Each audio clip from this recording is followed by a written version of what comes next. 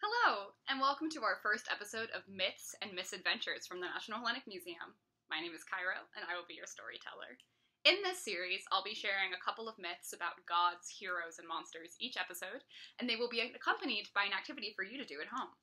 Today, I'll be telling you the ancient stories of how the gods came to live on Olympus with Zeus as their king, of Persephone and how the seasons came to be, and about mighty Athena and how Athens got its name.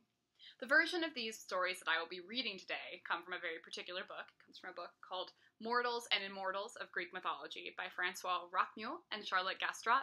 You should be able to find this book anywhere you find books, Amazon, etc. We encourage you to check out local bookstores, though, if you're interested. And without further ado, let's get mythical. Our first tale of today tells the story of how Zeus became king of the gods and how the gods themselves came to live on Olympus. But first, our story begins with the gods' predecessors, the Titans. Here's the tale of Zeus. Kronos, the Titan, was worried. While his wife Rhea was pregnant with their first child, it was foretold that one of his own sons would dethrone him one day.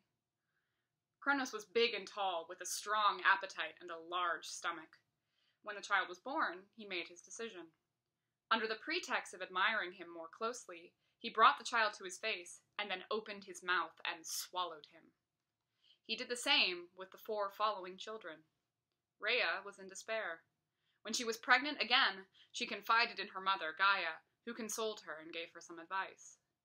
When it was time for her to give birth, Rhea snuck out of her palace and went to Crete. She climbed a mountain, found a cave, and made herself at home. There, she gave birth to a large boy, who she named Zeus. She swaddled him in the golden cradle that she had made sure to bring with her. But she couldn't stay long. She had to make sure Kronos didn't notice her absence. Who would be able to take care of the baby?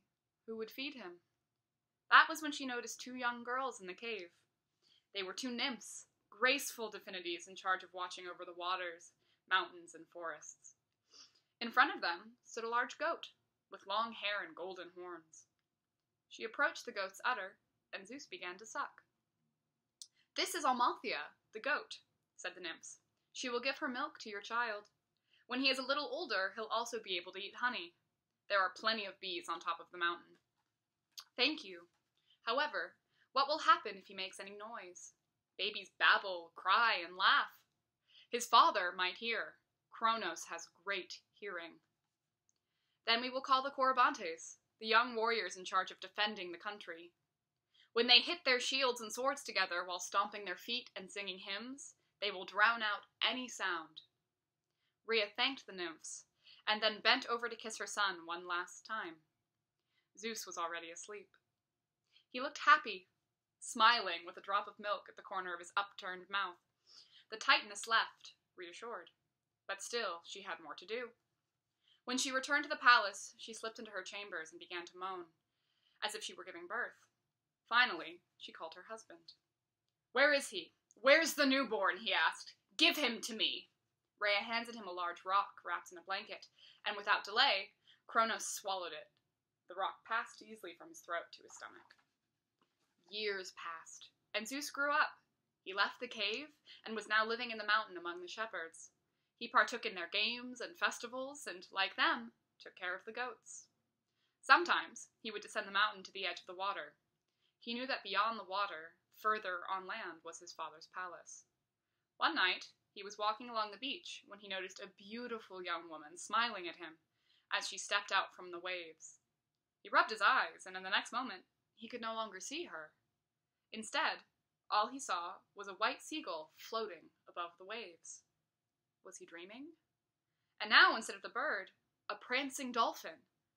But he barely had time to reach out to pet the dolphin when a mocking laugh sounded out and the young woman reappeared. "Who are you?" asked Zeus. "Are you a magician?" "I am an Oceanid, and I like to transform. My name is Metis, which means both wisdom and cunning. I know who you are, and that you wish to free your siblings, trapped in Kronos' stomach. Find your mother, and ask her to find a potion that will make someone throw up. You will present yourself to him as a cupbearer. Serve him a drink, and you'll put the honey potion in the brew that you'll offer your father. Then you will see what will happen. Go." Following Medus's advice, Zeus introduced himself as a cupbearer. Ever the glutton, Cronos ate and drank an enormous amount over the course of the meal and soon took to vomiting. He first vomited the large rock that he had swallowed in place of Zeus.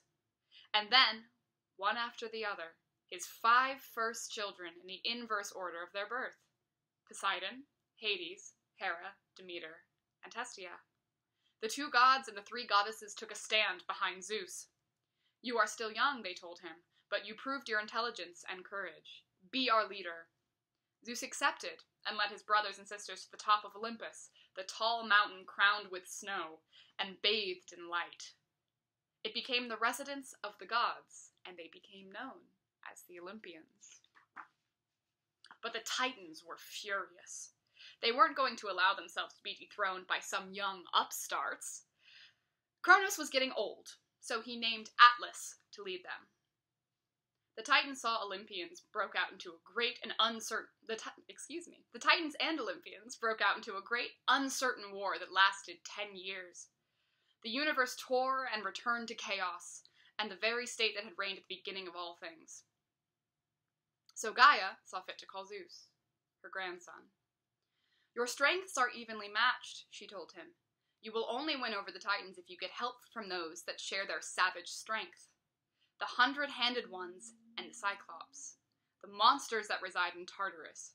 Free them and bring them to your side." Zeus descended to the bottom of the world below to meet with the monsters. "You will be allowed to eat our food, share our nectar and ambrosia, and you will become immortal like us," he promised them. The 100-handed ones and the Cyclops followed Zeus and lent him their strength. The Cyclops even gifted him his greatest weapon, lightning. While the 100-handed ones threw enormous rocks, Zeus, from the top of Olympus, hurled his lightning at the Titans. Overpowered and soon defeated, the Titans were imprisoned in Tartarus. As for Atlas, he was condemned to hold up the sky upon his shoulders. The Olympians rewarded Zeus, who led them to victory with power. He became the king of the gods and the master of the world, who would reign over justice and order.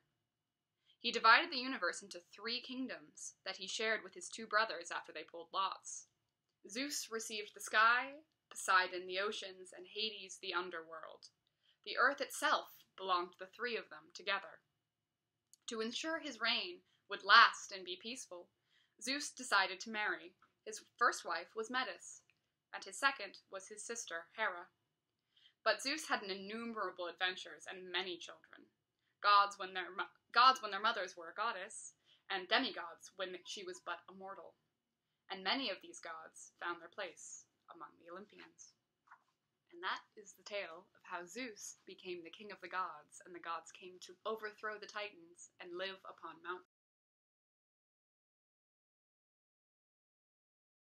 Our next story today begins with Demeter, the goddess of the harvest and one of the Olympians. And it will tell of how the seasons came to be. Let's begin. Demeter lived in Sicily, a rich, bountiful land for wheat to grow. There, she raised her cherished daughter, Persephone, far from the Olympians whom she did not trust. And then came Hades, with the sudden desire to get married. He said he needed a woman by his side to rule the underworld. He thought of his beautiful niece, Persephone. She was young, sure, but what did it matter? Hades made his way to Olympus to get Zeus's approval. His brother gave it, but neither of the 2 thought to tell Demeter. One beautiful spring morning in a small valley, Persephone was picking narcissus, it's a kind of flower, with her friends. They were competing to pick the biggest bouquet of flowers, so that she had walked away from her friends, hoping to find more flowers on her own. Suddenly, a black chariot pulled by black horses appeared in front of her. Hades, who was driving the chariot, leaned forward and grabbed her. Persephone fought and cried, but the god of the underworld held on to her tightly. He pulled her along as the ground opened and the chariot made its way down to the underworld. Everything happened so fast that nobody realized what had occurred. When Demeter learned that her daughter disappeared, her heart was filled with worry and she set out, determined to find her. She covered Sicily, Greece, and even Asia. She looked for 9 months, riding her dragon-pulled chariot, a torch lit with Mount Etna's flame in hand. In all this time, she didn't drink, she didn't eat, she didn't sleep. One night, Zeus, moved by Demeter's anguish, forced her to swallow a drink made of poppy to make her fall asleep and allow her a reprieve from her sadness, even if only for a few hours. Continuing her quest, Demeter at last arrived in Eleusis, in the south of Greece. She was received by its king and queen. When their eldest son returned from the fields, she questioned him. "I may be able to give you a piece of useful information," he told her. "My brother was feeding his pigs when he saw the ground open up in front of him and swallow one of his herd. It was then that he saw a chariot speeding along. It was pulled by black horses and made their way deep underground. He didn't have time to see the driver's face, but he did see that he was holding a woman in his arms, and he heard her scream. Thank you, young man. The old goddess of the moon, Hecate, should be able to tell me more, since she sees everything, when all else sleeps." Hecate had heard the screams, but she didn't know anything else. "Go to the sun," she said, "he who brightens the world all day and knows all that transpires." The sun thought for a moment before he realized he had, in fact, seen Hades take Persephone. "In my opinion," he added without a hint of malice, "Zeus must have known." When Demeter heard his words, she grew furious. "Ah, so I have Zeus to blame for this. He must have taken great pleasure in my sorrow. If he thinks I am going to throw myself at his feet, he is sorely mistaken. I won't give him the pleasure." Demeter locked herself in her palace and remained there, neither speaking nor moving. She stopped providing her blessings upon the world, and as a result, the harvests died. Seeds dried out, plants withered, and fruits spoiled. Crops died, and there was nothing left to harvest. Men and animals alike were going to die of hunger, and still Demeter would not leave. From the top of Olympus, Zeus was growing worried. He tried to reason with his sister. Her daughter was happily married, and Hades was not a scornful type. He was the sovereign of the underworld, and Persephone shared his throne. But Demeter wouldn't hear any of it, and the world, once lush and bountiful, continued to turn barren. So Zeus sent a messenger to Hades to let him know what was happening. He asked him to return Persephone to her mother. Hades accepted. He had realized that his young wife wasn't suited to the perpetual darkness of the underworld, and that she missed the light of day. But in order for her to return to the world of the living, she could not have tasted of the food of the dead. Otherwise, she would not be allowed to leave the underworld. That was the law. But Persephone ignored that law. Not only did she eat pomegranate seeds, but she was seen eating them. When Demeter learned of this, she fell into despair once more. Fortunately, Zeus found a compromise that Hades and Demeter both accepted. Persephone would spend 6 months of the year with her husband in the underworld, and she would spend the other 6 months with her mother, becoming the symbol for plants and crops which would sleep in the winter before being reborn again in springtime, in the light of the sun. That is the tale of Persephone and how we came to have seasons. Our final tale today concerns Athena, the goddess of honor, war, and wisdom, and how Athens came to have its name. So we begin. Zeus's first marriage was with Metis, the Oceanid he had met in Crete. Soon, she was pregnant with child. Zeus was worried. What would happen if she gave birth to a boy as clever and cunning as she was? When he grew up, he would surely try to dethrone his father, like Zeus had dethroned Kronos, and like how previously Kronos had dealt with Uranus. The king of the gods had no intention of ceding his place to anyone.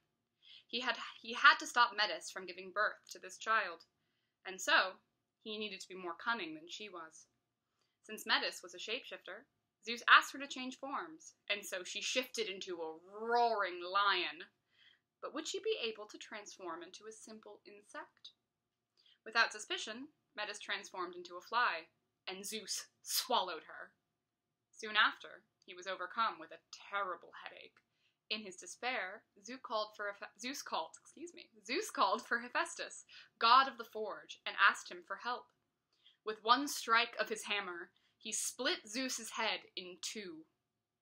With a victory cry, Athena emerged from Zeus's head, fully formed, wearing a helmet, armor, and wielding a spear and a shield. The goddess wielded her weapons in times of war. The leaders of the armies would consult with her, since she was a master of strategies and tactics. Unlike her brother Ares, she held disdain for unnecessary violence and battles without honor. In times of peace, she would lay down her arms and wear a simple tunic instead. She taught man how to tame a horse, drive a chariot, and sail a boat. She taught women how to spin and weave wool, and it was from her that the city of Athens got its name. Cecrops, the king of Athens, had built a town on a hill in the south of Greece. To choose its name, he called on the gods that lived in the region, Athena and Poseidon. The gods were jealous of each other and were unable to come to an agreement, so Cecrops came to a decision. He would name the town after the god who offered the most useful gift to his people. The other Olympians would be the judges. They met on the city's battlements. It was a hot day, and the plains extended ahead of them, flooded by sunlight, without the least bit of shade. Poseidon made his way first, full of confidence, and slammed the ground with his trident. A horse emerged from the splintered ground. "What a magnificent beast!" exclaimed the gods. "We could hitch him to a chariot when we go to war." Then Athena touched her spear to the ground, where an olive tree, full of olives adorned with silver leaves, grew over the plains and provided gentle shade. "How pleasant," said the goddesses. "The trees will shade us, and we could use the fruits. The tree represents peace." Cecrops, who preferred peace to war, agreed with their opinion, and so Athena won, and the city became Athens.